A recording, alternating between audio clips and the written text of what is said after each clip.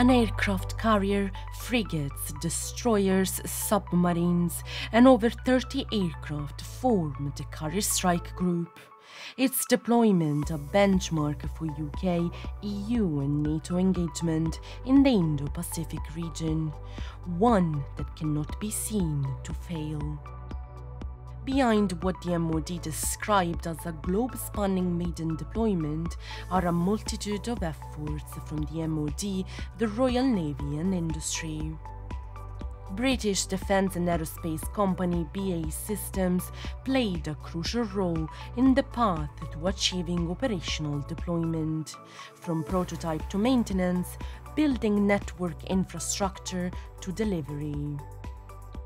So BAE Systems played quite a big role in the creation of the Carrier Strike Group. We've built many of the Royal Navy ships that make up the Carrier Strike Group, but we also provide a lot of the equipment and systems that are fitted to the ships. So not just building and integrating complex platforms like the aircraft carriers and the Type 45, including all their complex power and propulsion systems and everything else, but also their mission systems equipment.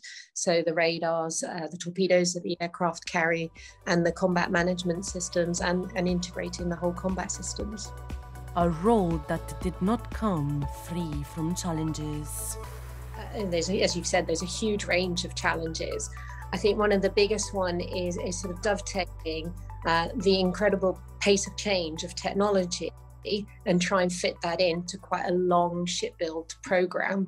It takes quite a long time to build a big complex platform like an aircraft carrier, but making sure that the systems that we provide by the time the ship comes out are still continue updated, relevant to fight and do the missions that the ships need. Well, clearly the strike group is made up of multiple ships and vessels, as you said. Its strength is in each constituent part having its own unique role, and then bringing that together as part of the command and control for the whole group. And the role BAE Systems has played in that is ensuring that each individual vessel with its clear requirement is well understood by the customer and enables us then to make the appropriate plans to ensure that vessel's either got the capability and is maintained well enough to sustain that capability throughout the deployment as an integrated task group, and indeed at times when they disaggregate.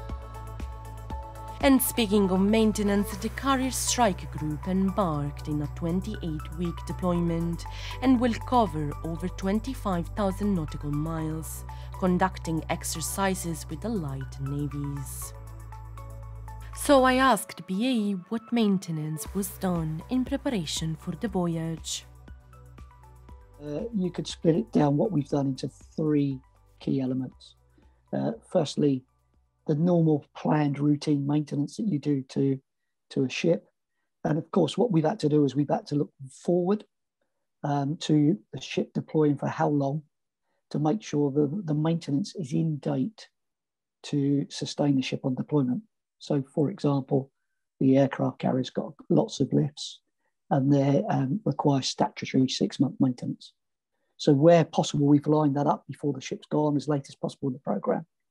And the fact that the carriers are deploying for more than 6 months, we've arranged for some of that maintenance to be done in country downstream. The second element is understanding the material state of the ship. So what existing defects are there? What potential are there for defects? And we've brought all of that work forward over several support periods and increased the material state of the ship for the deployment. And the third and probably the most significant amount of work we've had to do is to provide the ship with the right capability.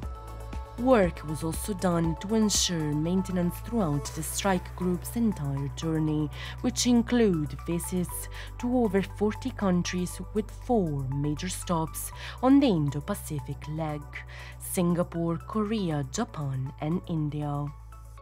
We've worked again closely with the Royal Navy to understand the route.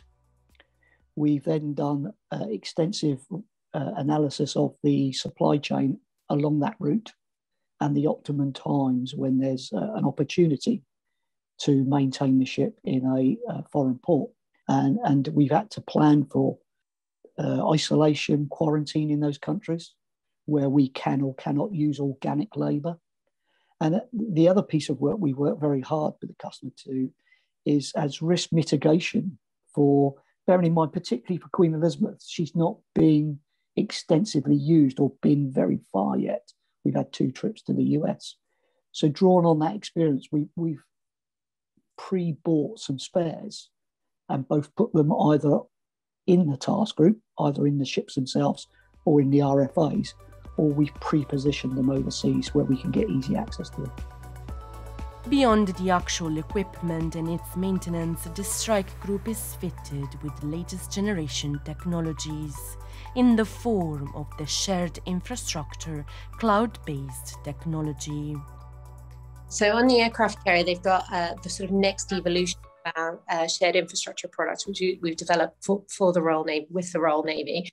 And that's for people who know about it, it's a private cloud system that's on the ship. So it provides all the computing infrastructure and digital backbone that the ships need. So we flood the ship with all the fiber optics and the networks that they need to interconnect any of the systems that they need on the platform and provide a sort of shared computing hosting environment where the customer, the Navy, can then bring in any new applications. So with the version that they've now got on the aircraft carriers, they've got a sandbox, which effectively allows the Navy to bring in any new applications, capability that they may want in a safe, secure, reliable manner. At the core of the shared infrastructure, which ensures interoperability in between the different components of the task force, both national and international, command and control communication and data flow, is the Combat Management System application. So the Combat Management System is an application that sits on the shared infrastructure. And that's really the one that does all the collation of all the sensor information that's coming either from the platform sensors itself or from other platforms, things that come in over NATO data link standards, for example, or other sources of information they may have.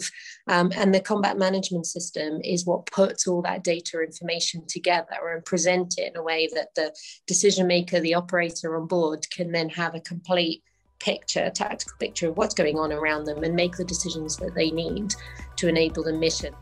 BAE also told Shephard that in addition to the shared infrastructure and the combat management system, the ships are fitted with an air group management application, which is a software that helps the air operation team on the carrier, drawing on a multitude of sensors from the ship to the management of the onboard aircraft. The Carrier Strike Group features a wide array of next-generation capabilities, from its weaponry to its cloud-based technology, but one could not expect less than that from what has been defined as the military operation of 2021. It is what I would call a national endeavour. And it's something, as a nation, we're all quite rightly proud to have played a part in. But I think what we must realise is this now is just normal routine business. This will happen every year. One of these carriers will be deployed in this configuration with a number of other warships every year.